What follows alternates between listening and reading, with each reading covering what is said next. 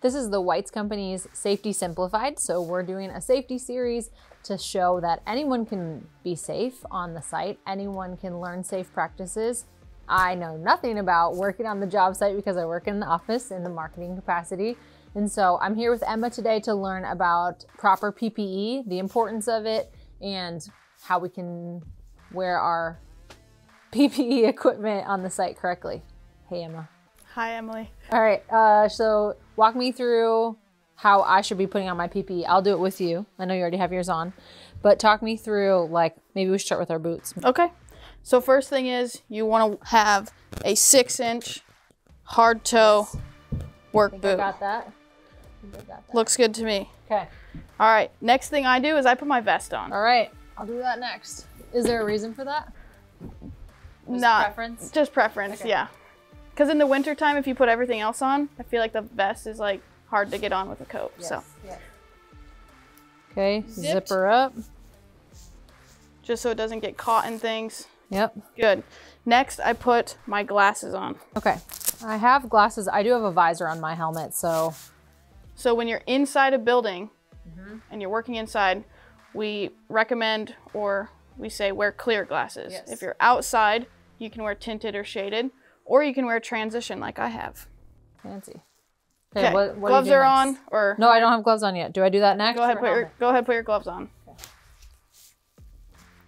So here we're on the type cut level 4 gloves. Are mine okay? Yeah, those are good. Okay. Just one. Says right there. Okay, that's A4. how you tell. A4. Yes. A4. A4. Okay, we're good. Next, you put your type 2 class E hard hat on. And we have different hard hats. What's the difference between our? Mine is a full brim style, where yours is more of a bicycle rider style. Yeah, I'm used to this. So with these, yes. The type 2 has a 4-point adjustable chin strap. So make sure it's always adjusted. About 2 fingers in between is good. And these protect the tops, the back, and the sides of your head. And I want to make sure this is nice and tight in the back with the... Yep, you can adjust it in the back. Yes. And just like that. We're ready. This is it. We're ready. Okay, tell me some of the other things that you keep. I mean, you're a safety manager, so tell me a couple of the other things that you keep on your vest. For electrical practices, I have my lock, and my tag is in one of these pockets. So when we do lockout, tag out, I have that there. I have got a set of keys for multiple different things. Yes. Gen keys, fire extinguisher keys, restroom keys, and then obviously my key for my lock.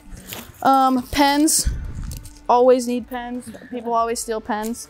I just have an additional glove hook here, so in the winter time, if I carry my thicker gloves, I can just hook them on here.